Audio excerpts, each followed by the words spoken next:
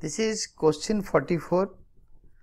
Assuming that debt equity ratio is 2:1, state giving reason which of the following transactions would increase, decrease or not alter debt equity ratio.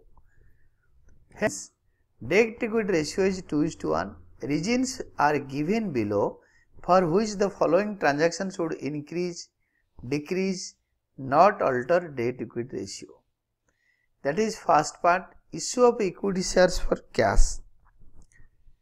If shares are issued, then denominator of the fraction will increase. It will decrease the ratio. Reason, if shares are issued, then denominator of the ratio will increase, which will decrease the ratio, because if you are issuing shares, then equity will increase. Once the denominator is increased, it will decrease the ratio. 2.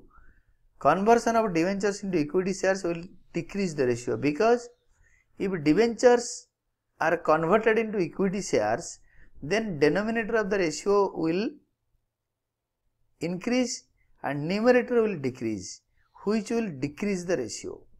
Third one is sale of fixed asset at profit will decrease the ratio, because the reason is if fixed assets are sold at a profit, then the denominator of the ratio, profit increases, the equity will increase, which will decrease the ratio. If we are selling fixed assets at a profit, then equity will be increased.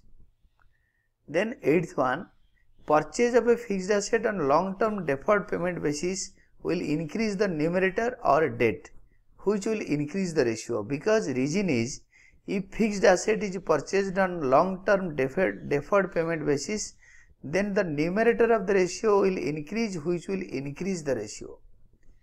Then 5th one, payment to creditors will not alter the ratio.